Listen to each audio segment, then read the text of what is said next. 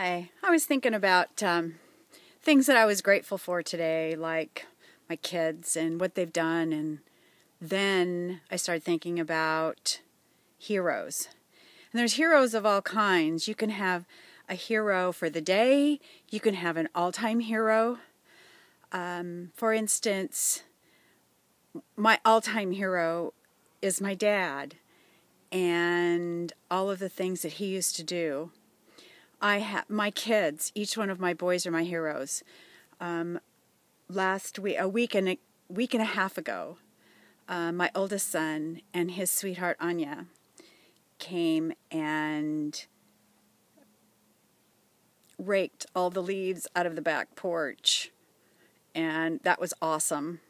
And then just the other day, this week, my son Larry came in and cleaned my pellet stove, and it's glowing like a champ now. So I am so grateful. They are my heroes for the past 2 weeks. And every day, one of my sons comes up and does something that creates the hero-ness. And so who is your hero today? Think about that.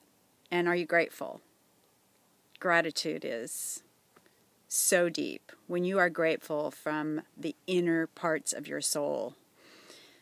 There will be heroes all day, every day. Suhas, see you next time.